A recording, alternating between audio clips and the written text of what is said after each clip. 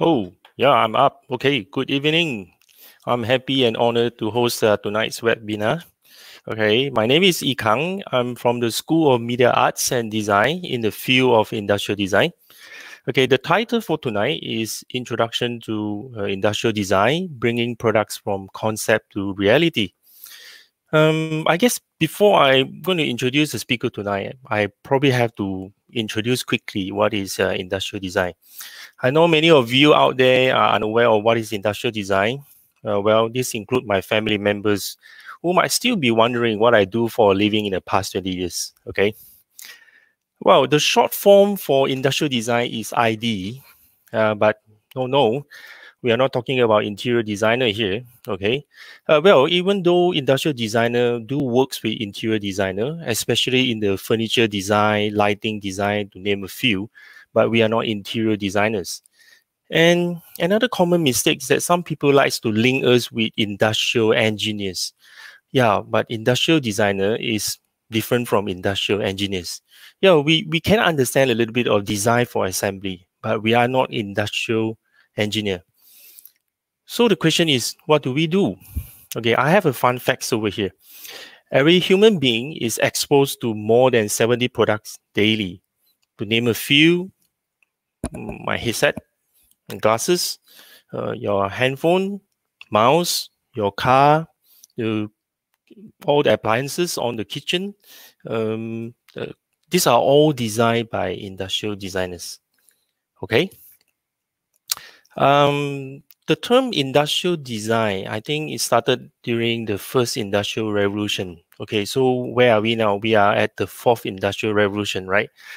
Okay, so let me bring you back a little bit to the industrial design history. Now, okay, I know, okay, this is a Friday night, even though you are very relaxed, I'm not going to make you go to sleep by telling you the history lesson, just a little bit. Okay, now, before the industrial revolutions, products were made by artisans, individuals. Okay, they are like carpenters, metalsmiths, but they are not mass produced. Okay, but with the introduction of steam engine, the machine started to produce products. And this is where the industrial designer was born. In the very beginning, the industrial designer was created to design for the machine. But that was a long time ago now. Today, we are not only designing for the machines, we are designing for the human. We are creating experiences. Okay? So until now, it's still quite difficult sometimes for me to explain my work. And the other day, I was thinking to myself, how should I call myself, an industrial designer? So I found this word. I'm kind of like a fixer in a good way, okay? If you check dictionary, fixer is kind of like a negative word, but I'm kind of like a good fixer. Because my work, I always work with, I think, three very important parties. For example, the human, the end user, or the buyer. This is one of the parties that I will have to study. This is industrial designer trained to do the best. Okay, we have to observe the user. We have to understand the user, what they like, what they dislike, how do they actually use the product. And with that, we carry the information, and then we have to go to another department, which is the manufacturing area. Okay, we have to understand how this product is going to be made. What are the material constraints? What are the tooling design constraints? What are the processing constraints? And then we get all this information, and then we still have to work with another person, which is an important part of the business, the marketing side. Okay, so we kind of like the bridge to bring all these three very important elements together. When from there, we create a product. Okay, now before I'm going to bring in the speakers, let's take a look at some of the industrial design work that done by our students. Okay, let's just watch a short clips.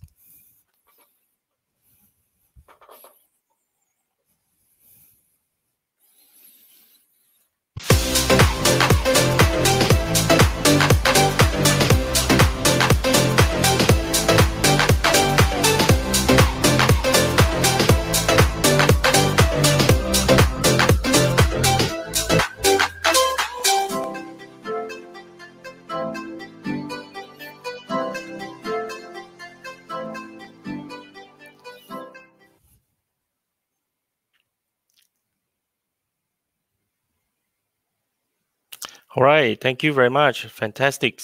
Okay, ladies and gentlemen, let me introduce you to our guest speaker tonight. Okay, he is Mr. Ang Tee Chian, the co-founder of Expedio Design. Let's welcome Mr. Ang. Yo, how are you, Hi, man? hi, Kang. Hi, how are you? Good, good, good. Are you at your studio, right? Yes, I'm still at my studio here in Malaysia in PJ. Yes, Okay, we've got it set up all ready for what we are doing today. okay. I like your stormtrooper there. Thank you, thank you. Okay, so would you like to jump straight into it? Because I actually saw saw a sneak peek of your slide presentation. I'm kind of like very excited about it. Would you like to jump straight into it and introduce to us about your work and industrial design? No problem. Thanks for the introduction just now. I saw the works of the APU students and very proud to say that some of the works look amazing. So good job to the students there. And thanks for the intro on industrial design. I guess all of us have so much different definition of industrial design, and yours is a really good definition of how it came from the industrial revolution. So I'm just going to jump straight into the slides so that we won't bore everyone with all the fine details. So looking at the products out here, or right in my slide, that famous Apple iPhone that you're using, guess what? That's designed by a famous industrial designer, probably the most notable or most famous one during this century, which is Johnson Ive. That Dyson fan that sells for quite a high value and high amount right now, that's also done by a designer. In this sense, he didn't really graduate from industrial design, but he did studied in design school by Sir James Dyson. And that Nike watch, which probably some of you remember from maybe about 5-10 years ago, full molded rubber body, that was designed by an industrial designer, famous guy called Carl Liu. So these are all world famous industrial designers. They are very, very notable ones. But I think this one is more common that everyone would know. Of course, I'm coming from Malaysia, so I've got to bring it back to where we are here. Just to tell you, the Nando's lighting that you always go, and you might realize that going to a Nando's, you see different lighting. That's done by our Malaysian industrial designer, Stephanie Ng, who graduated from Australia. The HP printer that you are using at home, also done by a Malaysian industrial designer, JJ Ismail from Aesthetic. One of another notable one would be the Proton car. This one is the Gen 2, designed also by a Malaysian designer called Damien Chia. So as you can see, Ikang was very right. Things that we use every day, things that sometimes we take for granted, all these are done by designers, and a lot of them are usually industrial designers. Who we are Expedio Design. We are a multidisciplinary team consisting of industrial designers, mechanical engineers, programmers, the whole works to make a product start from idea all the way to mass commercialization.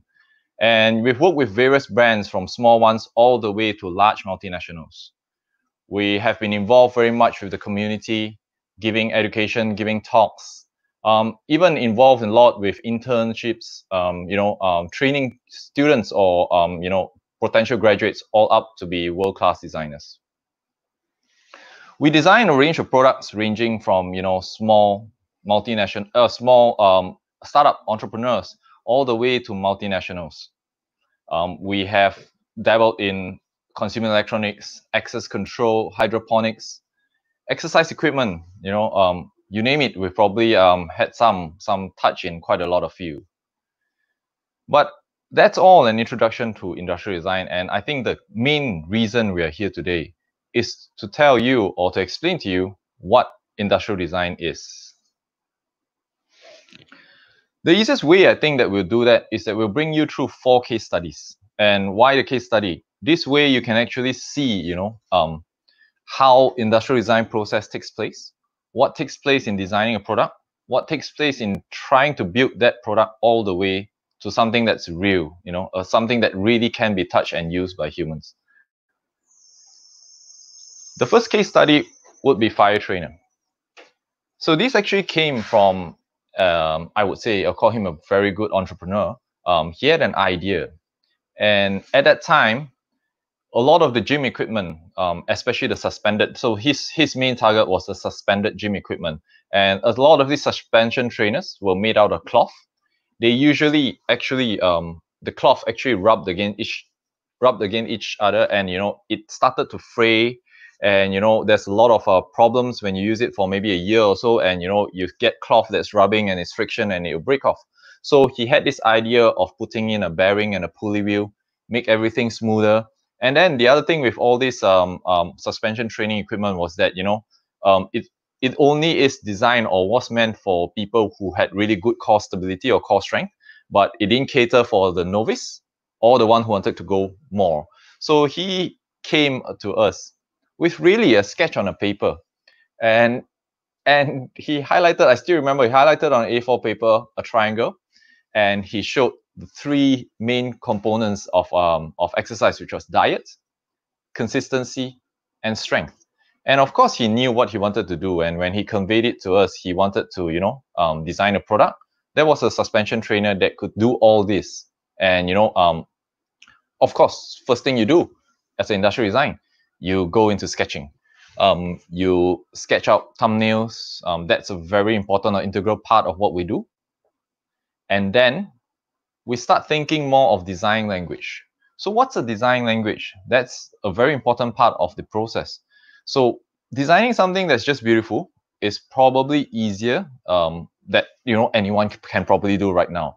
But designing something that's meaningful and has a language and tries to accentuate that language that you are trying to tell people, that's a different skill altogether. So when we design here in Expedio, we always start with a language. Like, what are you trying to tell? Like an iPhone, when people hold it, what do people feel when they see it? So, this is what you try to do.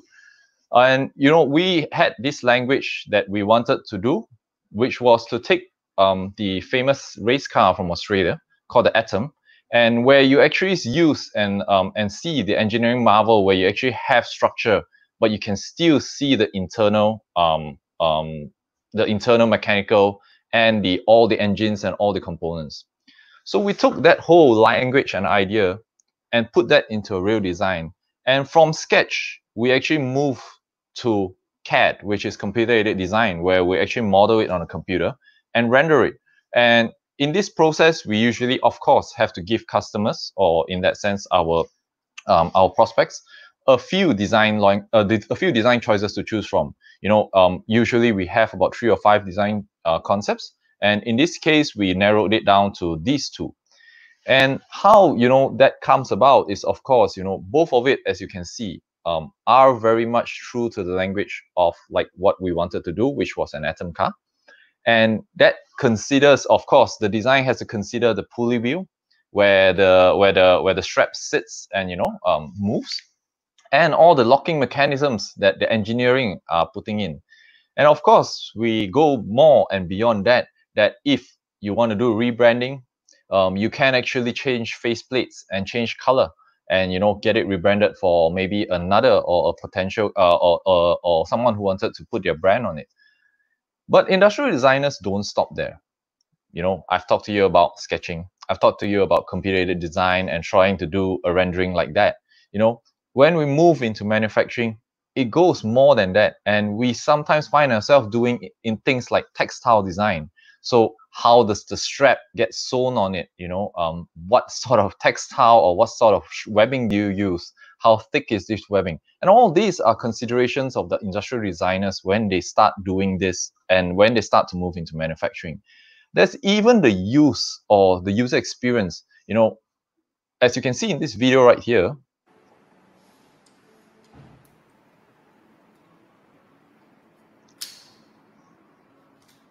in this video, you can see that how when someone tries to unlock and releases that latch there, all right, they don't actually get to see what happens in that casing, because that casing there is actually covered. So it's actually covered, and that lock pin is not seen. But how do we do that? We have an aligning line where you have to align 2 lines together, and when you get the 2 lines aligned together, you drop the pin in, and it'll drop exactly right in the middle, sweet spot right in the middle, right there. So these are things that industry designers have to do, and it's not of course it takes a whole team with the engineers and everything to make it possible. But all this human factor and human approach all comes under the field of industrial design. When we move into manufacturing, how the stitching splits apart, and how we come to details of stitching. are also consideration of industrial designers. We even go as much as to, you know, what sort of cord or what sort of webbing makes it good or makes it correct, so that the pin that drops through doesn't cause fraying. As you can see here, this was one of our earlier prototypes. You know, when the pin kept going through that slot there, it would hit the edge of the webbing. And you know, that's where the designers come up with ingenious solutions, trying to make something that, you know, would solve problems like that. Besides designing a product, everything a designer do includes the whole life process. So that includes even the packaging. So we as industrial designers sometimes have to take care of things like packaging, have concept designs for it, even up to a transport box, you know, and that's something that gets shipped to consumers, and you know, and that has to be considered as well. So as you can see in these few slides, in this one, in this first example, the range of what an industrial designer do is really quite wide. They do everything. We do everything from sketching, computer-aided design drawing, packaging design, as you can see, even graphics. Another case study would be going on from Fire Trainer.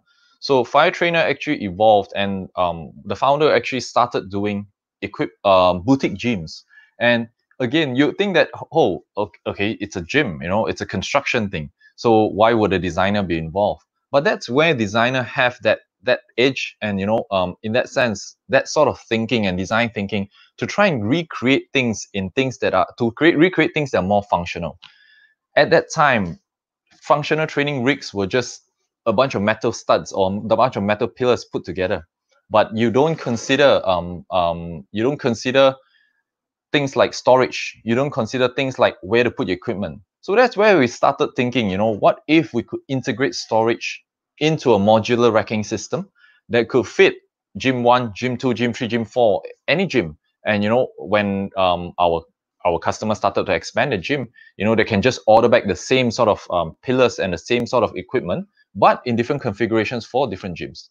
And that's how Fire Trainer or the Fire Rig was born. And again, you know, we went through concepts, we went through wall hanging ones, but in the end, we found out that the best design or the best approach was one that actually had storage in between, and you know, had that possibility of having storage, so that if you are starting a gym now and you need a training rig, you don't actually need to go and buy a dumbbell rack. Your dumbbell rack is actually integrated with your fire training or your fire rig in that sense.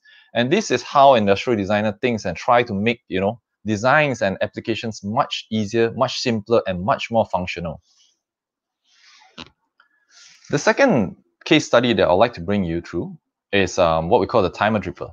So this is actually a coffee dripper, and the traditional coffee dripper, of course, you know, when you pour, it goes through a small hole and the coffee drips, and you know, there's no adjustment of time. So a prospect came to us and wanted to do something where you can actually have a timer, and it's something like that. As the timer approaches, it actually closes the valve, and basically, you know, that's it. So for us, when we started to approach this project, this is another different aspect. This is a bit of what we call an art aspect of industrial design. And when we say an art aspect, this targets, or we wanted to make this thing a bit more sculptural, a bit more like a very minimalist, you know, a bit like a Japanese sort of design, maybe made out of clay. But of course, we know that it's not going to be made out of clay because, you know, it has to be easily clean. So we decided to make it a plastic. But we wanted sort of that appeal and that sort of outlook. And so again, same thing, we embark on our design processes. And we had a lot of different concepts. And as I can show you here, we had concepts that were asymmetrical, off-center. And in the end, we settled for a concept that was very, very balanced. It had two conical, inverted conical, one mirrored on each other, to create this very nice elliptical sort of wave in the middle. And if we made it out of plastic, we knew that it could be very transparent, and that gives a really nice feel to it. And we had our timer mechanism at the bottom. I won't stress in the slides how much, you know, how much engineering plays a part in all our part of design. But I do have to tell you, there are a lot of the designs that work out there. A lot of it has a very important engineering component. But because today what I'm trying to introduce you is more to industrial design, I'll leave engineering to another time when when we talk about engineering component and mechanisms. As you can see with the slide, things proceed.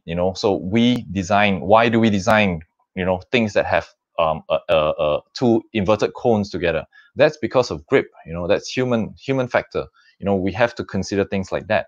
And when we take this and when we take this on and we take this further into the process, we do a lot of things like 3D prints, renders, test pieces. We try them out. We see if it's too big, too fat, too small. And all these are roles and responsibilities of an industrial designer. In the end, of course, after all the 3D printing is done, we make a final prototype out of different materials, and in this case, it's a clear polycarbonate piece, clear polycarbonate piece, and along with a mechanism right at the bottom.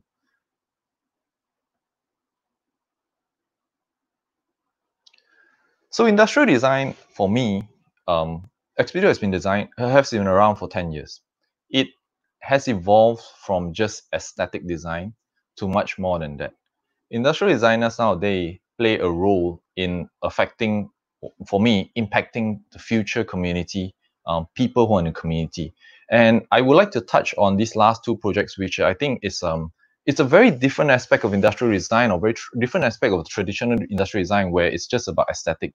And this part of the industrial design, or this part of the case study, shows you what an industrial designer can do to impact community through experiences. This is a project called Footbraille. Our customer, or an agency, came to us saying that they wanted to help blind people watch football, in that sense, through haptic touch technology. They came to us with a sketch like that, as you can see what I'm showing here. And the idea was, of course, to use something like braille dots, where the braille dots would rise, and the blind person can actually feel the ball movement. It is a really, really solid and good idea. But then, as designers, we have to think what's possible and what's not. A very small dot that has to be moved up and down would require hundreds, thousands of motors, and that would not be possible. So we started thinking, how would it be possible to do something like that?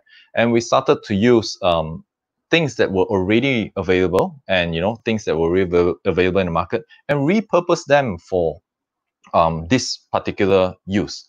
And that is using what we call a G-code system, or in that sense, machining code that is being used in machining or CNC machining. We translated that to an XY axis and started working on what we call the Footbraille. We had concepts again, and this is looking at the ID portion, or the aesthetic portion. And why do we start with that always? That actually is the pulling thing. When someone sees something just on their first look, that's the thing that will attract them. But as I say, industrial designers are not only concentrating on the aesthetic portion. So again, we have three concepts that we show customers. Things with different outlook. A fin-like design inspired by our national stadium here in Malaysia.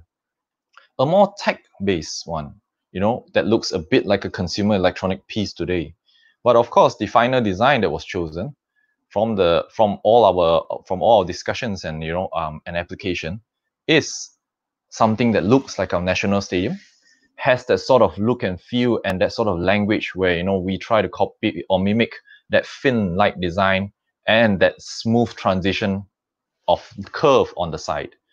And from then on, we also have another team, or another design team, actually working on how do you work and make sure that a blind person can actually put their hands on and actually touch and feel the ball. And we started then with a cloth, and with a lot of feedback and a lot of discussion with some of the blind football players in Malaysia, we decided that a cloth would be the best choice, because we then can sew different material on it. We can have lines that can tell marking. And so if you can imagine you're blind, you don't know where the ball is on the field, right? And your only way to see is through touch. And that can be done really clearly if we had it on a cloth. And then we also have different material on the cloth, so that as it entered the penalty area of it, or even if when it went into the goal, you know straight away from your touch that you're actually touching a different type of surface and different type of texture. And all this could not have been done without the input and the that sort of design aspect from what the designer can do. The final product was, of course, great. We even actually managed to do a film for it. I would play that film, and you can take a look at what happened or what transpired in that film.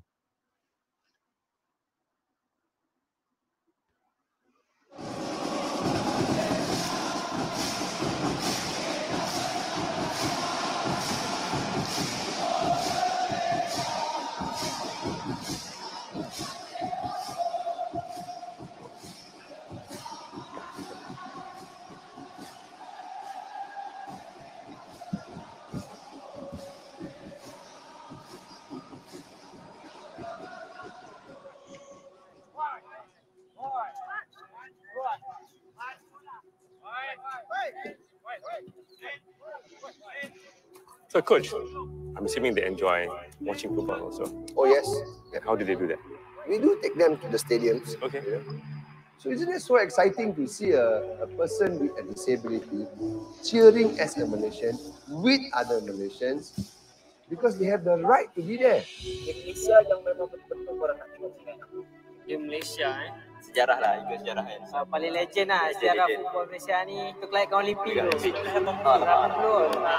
Argugam, Sings, adik-adik Bakri ini, Saleh Hassan Sani dan paling tak dapat dilupakan Wira Sabah dan Wira Malaysia, James Wong. In order for Azrael, Azwan and Arif to experience that 1980 historic match, we needed to develop a device that would help them navigate the position of the ball for the entire 90 minutes of gameplay. After months of research and development, we produced the world's first prototype. We called it Footbraille. What it is actually there's a small mechanical ball that's actually moving, telling you where the ball position is. It's great. Are you excited? Oh, yes, I am. I can't wait to try this out with my boys. Yep. Yeah, we should. I'm excited. It's been quite a journey, an adventure, bringing this technology to life. Today is the official test run for the Footbraille. Jom, kita pergi tengok something very interesting hari ini. Being visually impaired, memang ini yang kita nanti-nantikan. You know, Cik Anwar? Sabar. Let's go, come. I get you seated. Pernah dengar tak game tu? Malaysia lawan Korea Selatan kan? Yes, all experiences. So, Coach, shall we? Let's sit down here. Yep.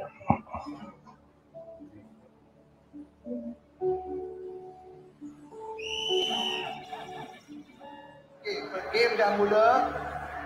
Bola di The thing that we saw today, kawasan real Korea. emotion, how football fans experience the game. Gol ataupun tidak. Oh, okey, referee sudah memberikan gol. Itulah gol pertama Malaysia. When I started off the first half with them, I think that was an amazing moment in time, you know, blind person getting to actually feel the game in 1980. Pemain Korea menjaringkan gol, penyamaan. That is the beauty about the Footbraille. It's sync, you know, they are actually reading.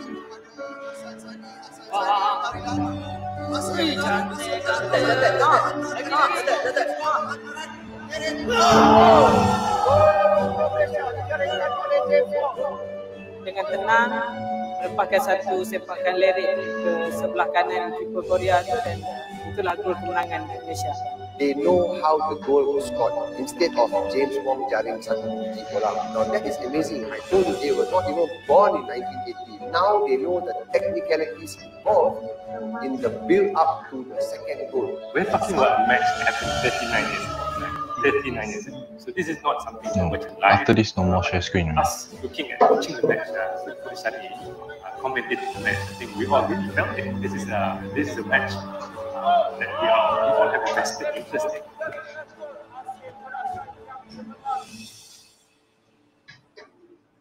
Nama saya James Wong. Really? Kejut Yang menjaring gol. Thank you. Never experienced this in my whole life, and I never dreamt I would experience this. But this is like a real dream for blind to watch football. I mean, I don't think I will ever do this. With Footbraille, they are a Malaysian spectator. They are not a blind spectator. We created something that allows them to be a part of that patriotic feeling. Patriotism is definitely vision.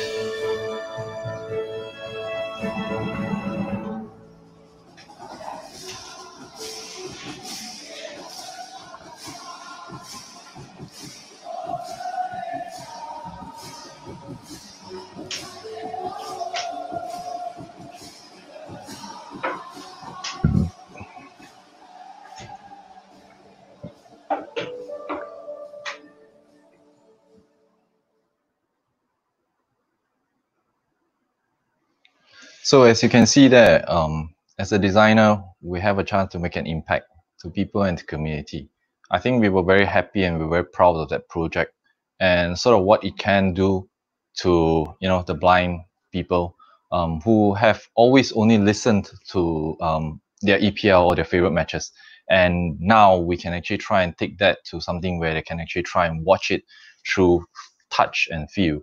And we were very happy that DG gave us that chance, and we thank them for giving us that chance, and for Mojo Film for making that film. And moving on, I would say the next slide or the last slide would be something similar as I said just now on how design actually transpired, or you know, things that can do to impact community. So this is another design project that actually takes that, you know, just not just aesthetic feel and make it much more where it's more experience based. So we had a project where Honda wanted to create a shopping cart where they bring all the Honda sensing technology into a shopping cart where actually normal people like me and you can actually push a cart around and understand the key technologies in a real car. And why they do that?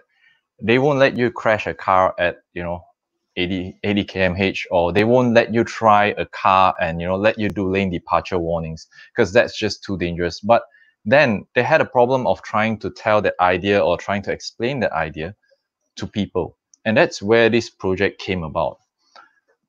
When they first came to us,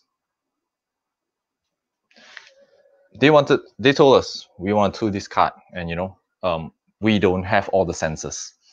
We can't take the sensors from the car and put it in a cart. So what can you guys do? So again, you know, besides the aesthetic portion, we had to come up with a lot of engineering, a lot of technology, a lot of sensors. That's why, you know, in Expedio, we have a team that have a very wide, wide experience with different things. And designers can't just say like, I'm only good in sketching, you know, I'm only good in this. A designer is someone who's really multidisciplinary. They have to know about technology. And of course, we have programmers and we have engineering guys here in office, and that's who we actually bounce ideas off. And that's how the Honda Sensing Trolley came about. You know, we start off always with sketches, you know. We start off with key or important points like, what are you trying to do? You know, the frontal collision, the side collision, you know, the lane departure warnings and things like that. And then we start going into design. And again, like just now, which I showed, you know, we start with 3D modeling. We start with doing this.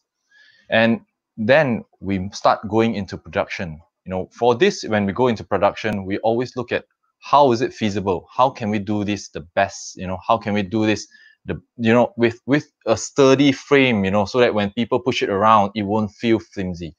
And that's all these are considerations that designers have to take. We've built two carts, or two different versions of the cart.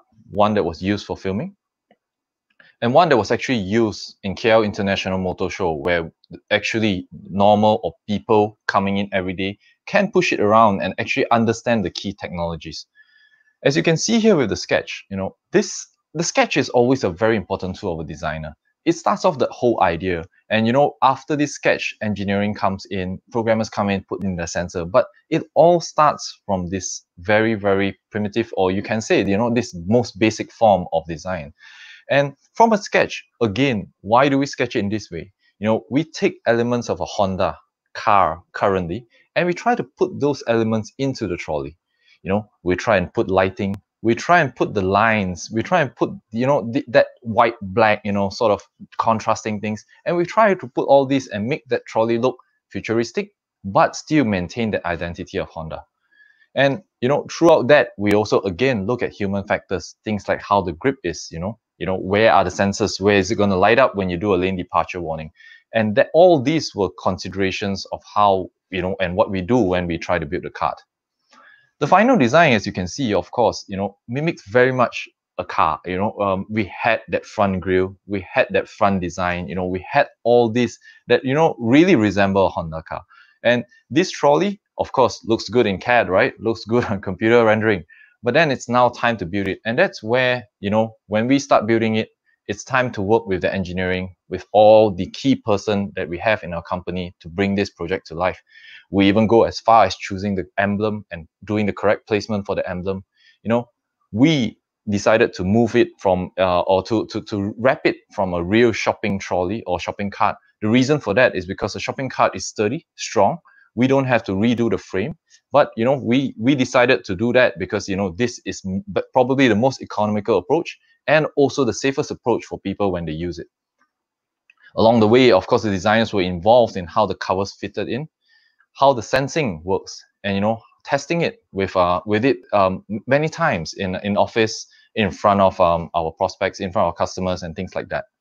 And of course, you know, we brought it to KL International Motor Show, and I would just like to show you a short video of how people can experience it and how design actually played that part to help people experience a Honda sensing feature in a shopping cart.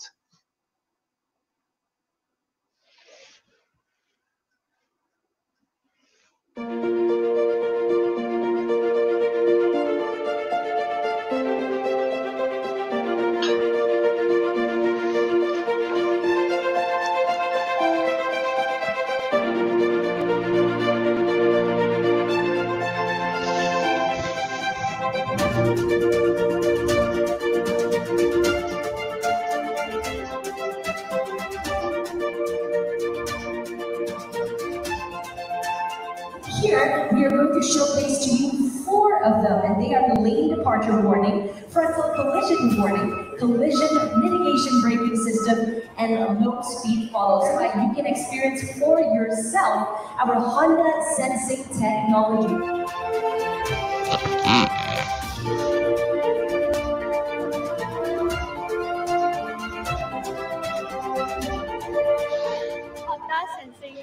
The technology applies on the cart, so it's easier for me to understand. Yeah, it makes me feel safe. The vibration is strong, so it can give me a head up, so I know that I'm out of the lane. It's something very new to me and feel quite good. Bila memandu, kadang-kadang bila ada satu objek kat depan, tiba-tiba emergency brake, luar kawalan kita. Tetapi kereta tu sendiri dah ada sensor dia sendiri, jadi dia selamatlah.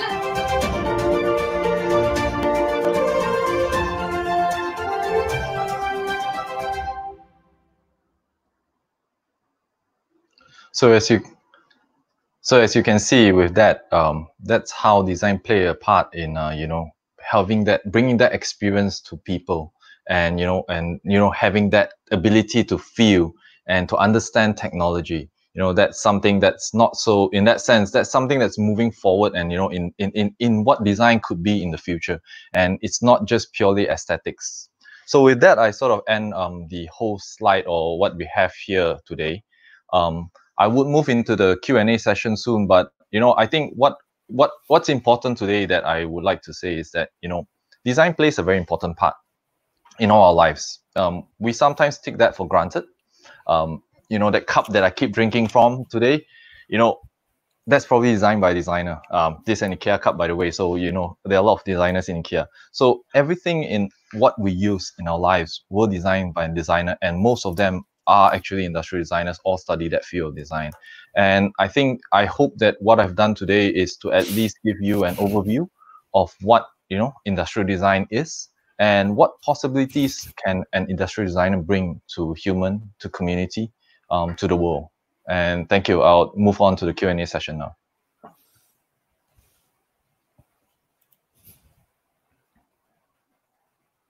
Well, Thank you very much, Tee Chian, for sharing. Thank you. I only got this thing to say. You know, it's kind of like I want to say thank you to you that you really do justice, okay, out there to explain about the work that I do. When I look at it, right, I mean, I think back about 20 years ago, you know, I used to be, I mean, I'm still very prideful about the things I do. You know, I'm very proud about the things I do, because I kind of like say to people, I say, hey, you know, we are kind of like can change culture, you know. You know, if just imagine today I design a chair with one stand for you to sit, you know, probably you'll be sitting in a chair with a one stand. It's kind of like, of course, no, I'm not going to design something like that. But what I'm trying to say is that sometimes people see us like we are an inventor, but we are not actually an inventor, isn't it? It's because the process that we use to solve problems along the way, we created new products, right? So what do you say to that? So I think that's true. So I think what the designer does, I mean, like as you say just now, you know, along the way, right? You know, what a designer can do is that, you know, in our lives as designers, and you know what that ability that we have, you know, we tend to create new products and new possibilities, and that's really key to what is in, you know, in our studies or in our practice, and that's basically what we can do. Yeah, I think looking at the scope of things that we do, I think it's sometimes not easy to tell people what we do, right? I mean, yeah, I mean, we know what we are actually doing, but we involve a lot of departments. Maybe I can quickly share a slides here that I want to kind of like summarize what I just mentioned. Okay, all right. When I mentioned saying that I'm kind of like a fixer, you see, so these are the people that we are actually talking to whenever we go into a project. Now, depending on the projects that you are going into, sometimes we only deal with the mechanical people, but sometimes we also have to deal with electrical and electronic engineers. And of late, we deal with a lot of software designers, because we are moving from tangible products to intangible. So you can see that in the middle, right, it's actually the end user, and we are kind of like the bridge to these people. And this is where I feel I'm very proud of my work, because it kind of like make me know that, you know, like I know a lot of things, you know, because you need to know a lot of things. Okay, yeah. You have anything to add on to this, Tee Chian? No, I think what you say there is spot on. No, I think you're right. You know, we are like that, and I think I mean, I always tell you, you're the legend of industrial design in Malaysia, but you always say that you're not. No, I'm not. Okay, I'm not. I'm doing different things now. I'm transforming students to become a good industrial designer. Do we have any questions coming in, by the way? Yeah. Oh, by the way, Tee Chian, I also know that you are quite busy during the COVID-19 time. Maybe you can share quickly, what do you actually do as an industrial designer during that time?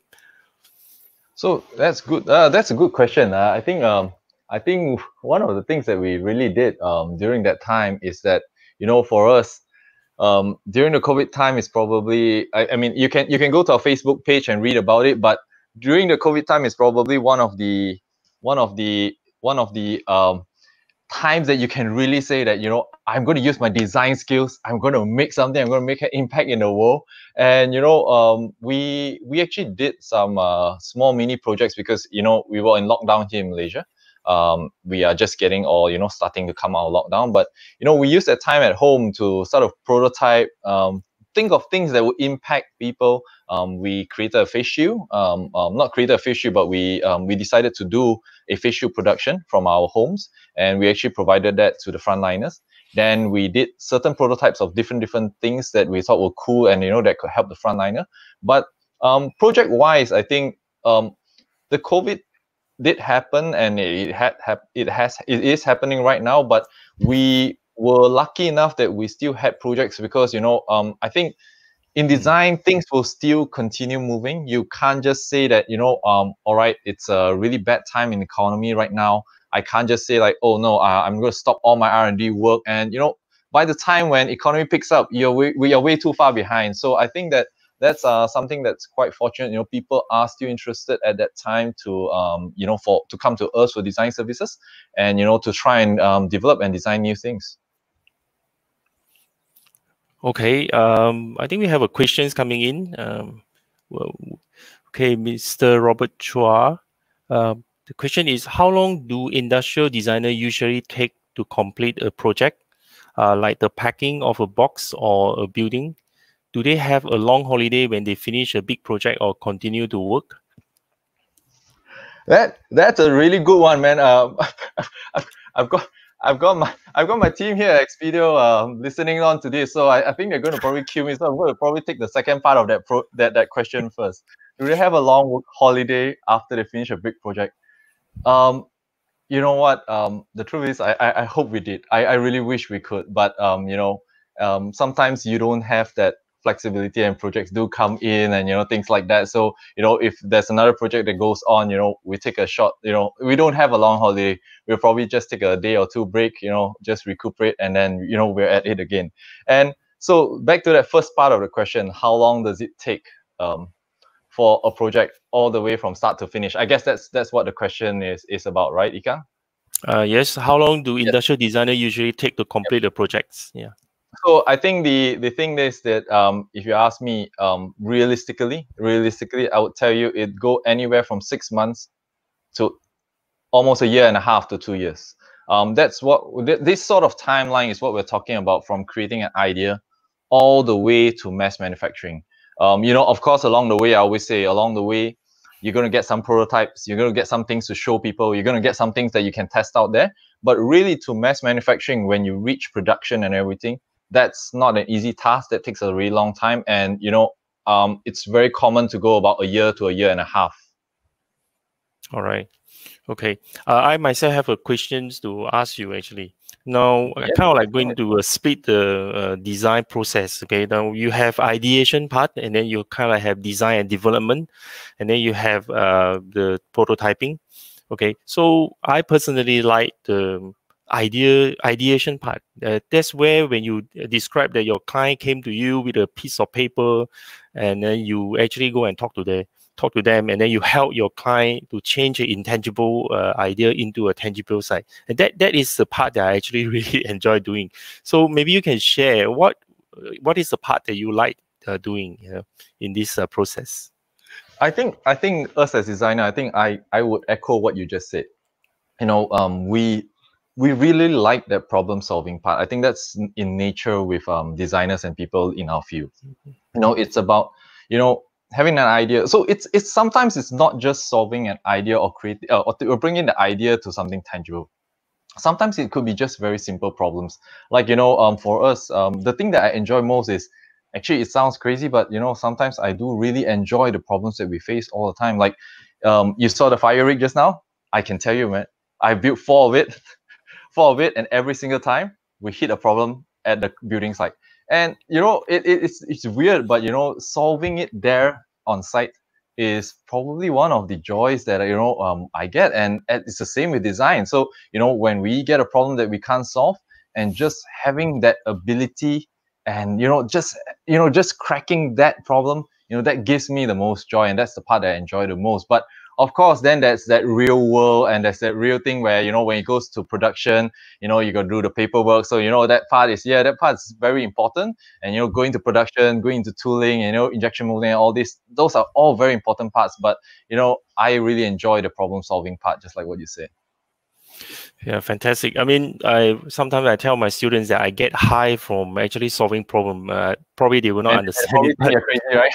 Yeah, crazy. Yeah, seriously. Yeah, I think this is something very important. You have to have this lightness or the passion to actually solve a problem, and you kind of like being drive to it. Yeah, this is maybe this is one of the trait that good industrial designers should have, right? Besides some good sketching and things like that. Okay. Yes. All right. Another thing that I want to ask you there is thinking skill an important thing? Obviously, it's thinking skill, right? It's how much thinking skill is more as an industrial designer compared to the hand skill. Okay. I think that to answer that, I think that I would put the thinking skill. It is critical thinking and design thinking, and the way that we shape our thoughts is very important, but unfortunately, you know, I mean, as I say, we've been around for 10 years, and I've seen people grow and people, you know, just designers growing in the company. That unfortunately really comes with experience and, you know, that sort of time, you know, that to sharpen that skill of that thinking skill, that's really important. But you can't just, you know, say, you know, you get out of uni and then you have that sort of, you know, that sort of skill to architect a product, or, you know, to think of how a product comes about. But the core skills like sketching and all these are really the core of an industrial designer. If you can't, I won't say, okay, so I would put it that you don't need to be a great sketcher, but I think this is taught in schools as well. You've got to be a good communicator. Whether that communication comes from speaking, that communication comes from sketching, it's possible that you know, you can do whatever medium you want, but you have to communicate your design, because if you can't communicate your design to your team, to your customers, basically the design is nothing. I think that's a very interesting question coming from Who as well. I think if you can see. Yeah, okay, there's a question. Teacher, we're going to get this classic question we discussed about. I know you like this one, Kika. Yeah. I know you like this one. So what is the difference between product design and industrial design? Okay, I'm going to let you pick that, because you gave me that answer that day. Oh, no, okay. Okay, now, strictly speaking, okay, I used to call myself product design because I create products. But lately, right, I want to call myself an industrial designer because I want to separate myself from the so-called generic product design term that they use outside, because they use product design to describe interface designer as well. So if you apply for interface designers, you know, they are actually looking for product design. So you kind of like get a bit confusing, you know. So I think I want to stick back to industrial design because we are different. Maybe you can emphasize a little bit, you know, why are we different from product design? No, I think you're right. I mean, like you're exactly right. So product design is more general. You know, nowadays UI UX can be considered product design, but I think the difference is industrial designer. If you ask me, it's the human factor. So it's the whole ethnography, the whole, you know, ergonomics and things that's not considered so much in product design. Yeah, I think the other thing that I want to add on top of the ergonomics is actually aesthetic. We are kind of like the one that looks into aesthetic as well and make aesthetic work for the manufacturing, you see? Yep. Okay. Okay, there's another question from TechYard Cole. What is your design philosophy that you hold dearest in the industrial design fields till today? So for me, I think for me in design philosophy wise, for me, I think I don't hold so much. I think for me personally, because I mean, all designers have their own sort of philosophy and ego and, you know, sort of ways. But I think that the design philosophy that I hold dearest to me is that for me, change is always inevitable. So I actually change my design philosophies according to time. I'm sure if those who are deep or who have studied industrial design know that, you know, what we learn in design history. So, I mean, we can quote the Bauhaus today, we can quote Art Nouveau today, and all these very technical terms. But the truth is, we're in a different century and a different time. So the design philosophies change. I think a lot of people also like to quote design philosophies of maybe, let's say, Dieter Rams. And, you know, for me, I respect his philosophies, but for me, I think my design philosophy changes over time, and I don't hold so much to one philosophy all this while. Okay. We have another questions coming in from Kamal Hassan. Is there a line to balance when designing a product between being attractive or to be utilitarian? This is quite a tough one. You know, I think for us, like just now as I started, I don't know if I say, you know, designers or industrial designers we have no choice. We have that artistic element in us. So there's always that importance of designing a product to be attractive. I think that is unavoidable in what we do. I can't bring myself, I can't bring myself to design something that's ugly. So, you know, attractiveness and that is really, really part of it. And I think that's about balancing that two elements and how you want to take just want to make something that's, you know, too crazy, too hard to produce and everything. And, you know, I think these are something that we as designers will have to balance it really, really well. But for me, I think you can't put more importance on one than the other, but definitely I can't design something that's ugly. Okay. Okay. We have another one from Yun Ni. Does industrial design require you to know everything from technology to engineering, etc., in detail?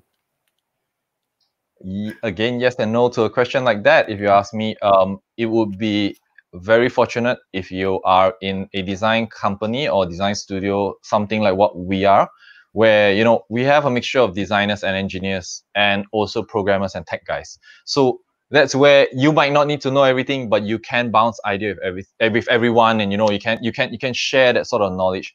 But the truth is also, I think as designers, if you want to be a really polished designer nowadays, it's also not possible that you just say like, oh no, I'm just very good at sketching or very good at pottery. I mean, that's really good if you are probably in arts and things like that, and in the artistic sense.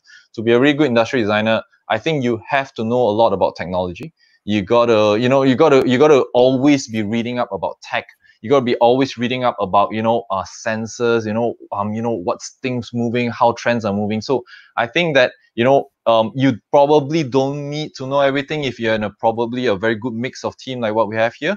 But definitely it is very, very important skill to have all this knowledge if you can.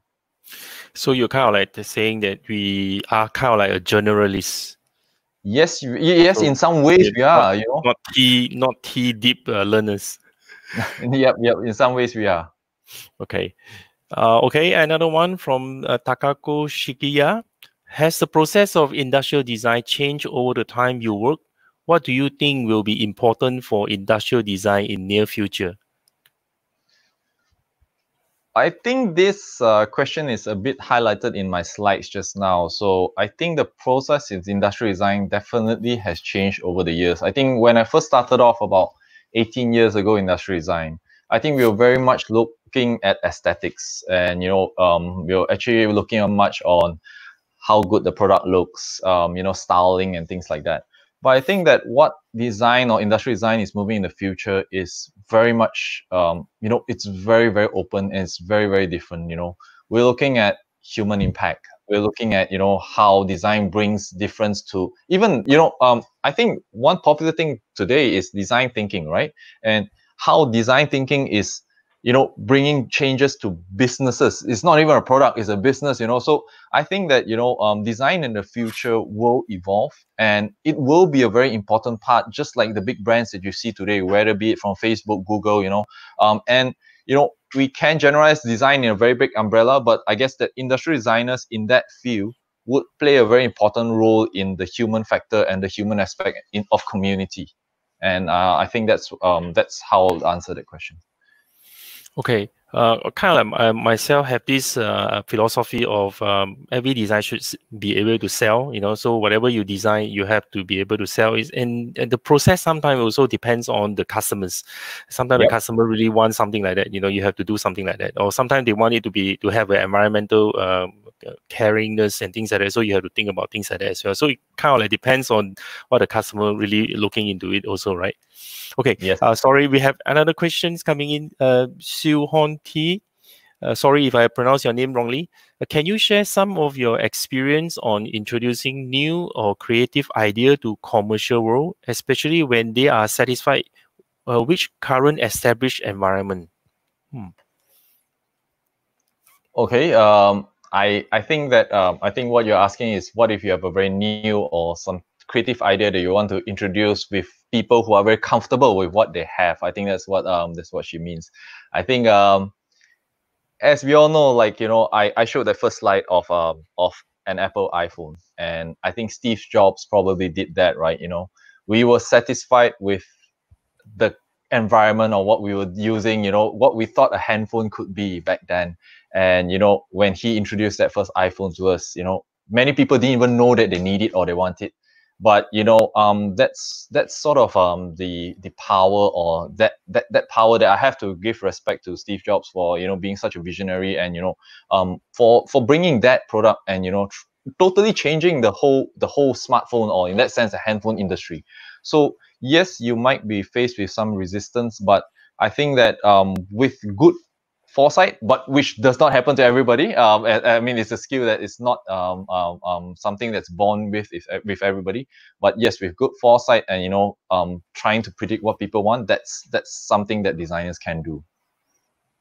All right. Okay. All right. There's another one from Tan Marilyn. If I'm interested in design, but I don't know how much about it, what can I do and where do I start? Any suggestions? You can always look for Ikang and go to APU.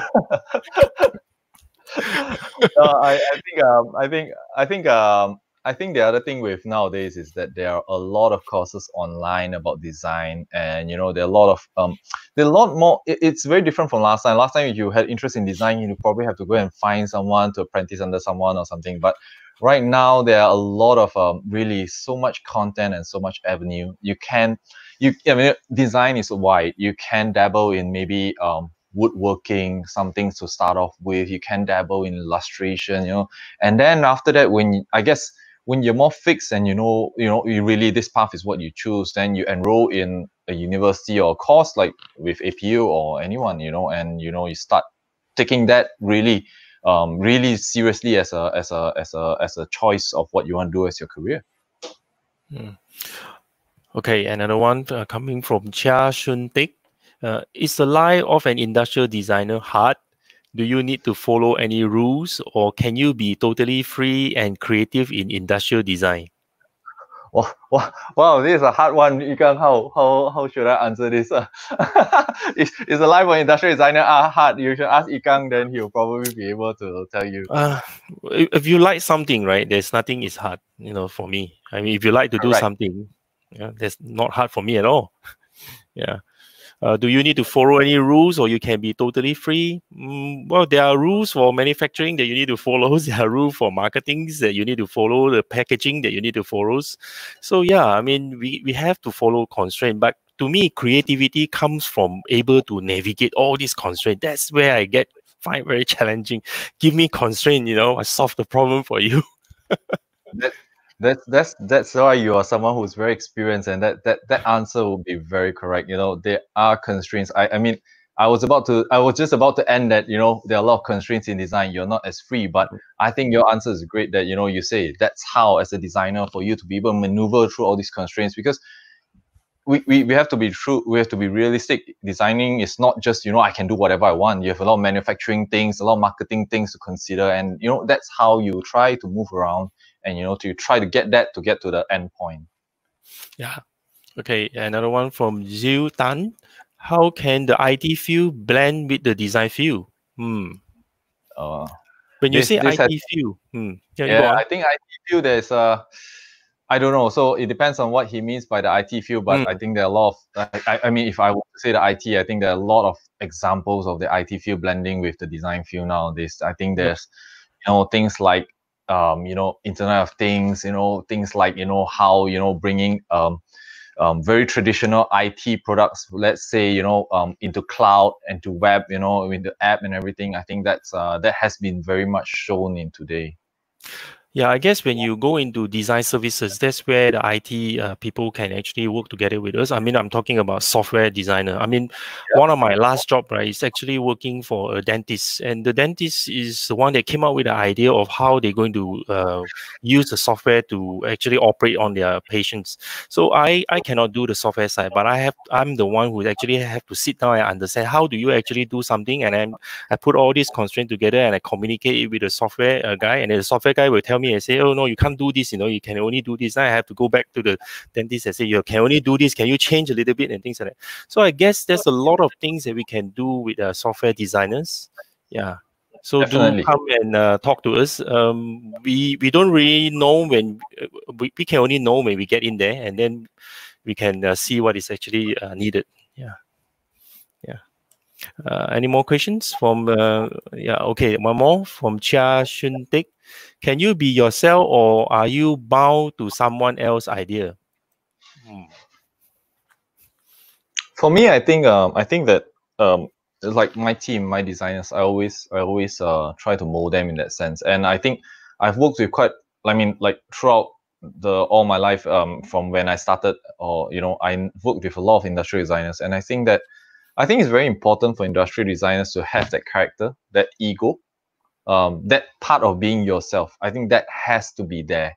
If not, if you're just, in that sense, if I were to say, if you're just a follower, that won't make you a good designer. You really have to have certain things that you believe in, certain things that you think that, you know, this is the way I want to do it. And that part of the ego, I think, is very, very important in a designer. So if you ask me, do you have to be yourself? Yes, I think you do. But are you bounded by someone else's idea? I think that when you come to industry and when you come to reality and things like that, unfortunately, you might be, because, you know, if let's say if you have a prospect and they have a very strong, you know, they have a very strong way they feel about a certain idea, and, you know, they engage you or they commission you for the work. Unfortunately, I have to say, you know, they might have the right to the idea that they're trying to push, even though you might think of it in a different way. But, you know, definitely being yourself is so important, being a designer, because you got to have that designer ego. Yeah, and then also industrial designer always work in a team situation, and we are not working alone. We are working with different types of professional people together. And at the end of the day, the team objective is the most important thing that we build towards it. And I think a good designer sometimes will have to learn when to actually let go the ego and then accept others people's and still contribute a good idea. You know, build ideas on ideas. Yeah. So that is a very important thing when you work in a team situation, you see. Okay. All right. I guess we can accommodate one more. Do we have one more questions? Yes, Ziu Tan. Okay. Are there any example when the technology required by the design is not mature yet? If yes, how to deal with it? For this question, I think that there will always be design and ideas that are far beyond reach of what the environment or what today can, you know, can bring in terms of technology. And for me, I think how do you deal with it is about the goal of the design project or the brief of the design project. An example, I mean, like now, you know, drone delivery. Drone delivery is something that's going to happen maybe not even the next 3 years, if you ask me, maybe 5-10 years. But that doesn't stop us from trying to get, you know, that technology, starting to get that technology to work today. That doesn't stop us from trying. But I guess the goal would be, you know, even if we got it to work today, maybe the technology is not mature enough, and, you know,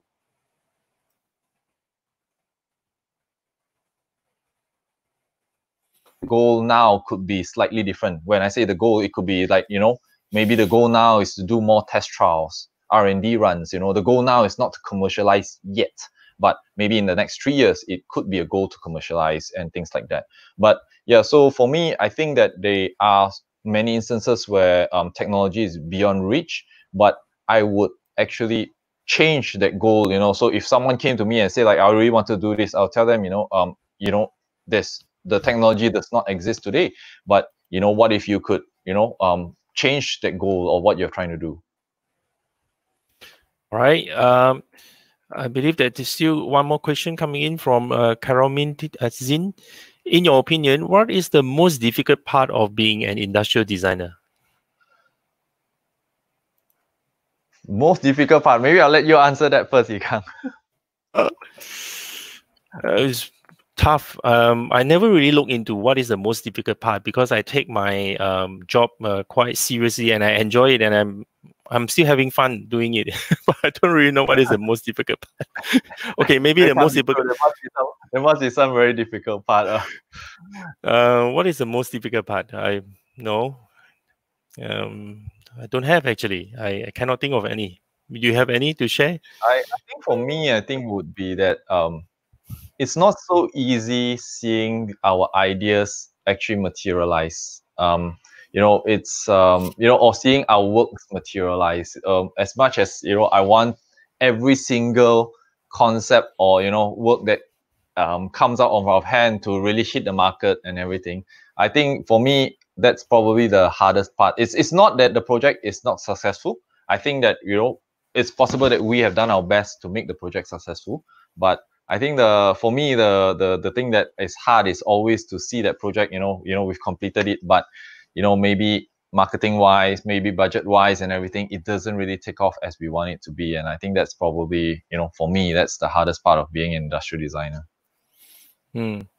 Yeah, I mean, my take will be why I say that there's no difficult part, because to me everything is the same. Everything you still need to solve problems. Whenever you face something, you still have to solve problems. So I don't go and compare which problem is more difficult than the other one. It's all problems. Okay, if you take our industrial designer's job, solving problems will be kind of like your core area that you want to go in. You have to like solving problems. Okay. All right, we're kind of like going to wrap up now. Okay. All right. So thank you very much. Okay, I really learned a lot of things from you. Thank you. Thank you for having us. And also thank you for the team that is actually supporting to make this webinar successful. Mr. Edwin, Miss Christine, Mr. Jerry. Okay, thank you very much for your support to make this thing move smoothly.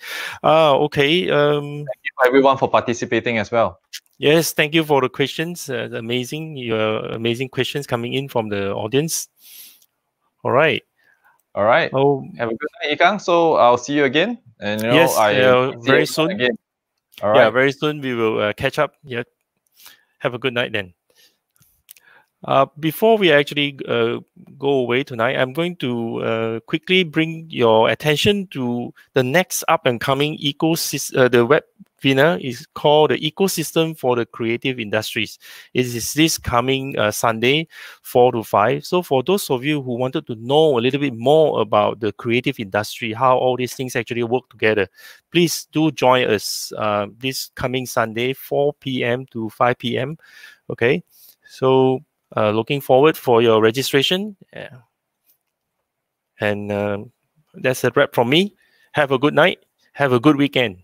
Bye-bye.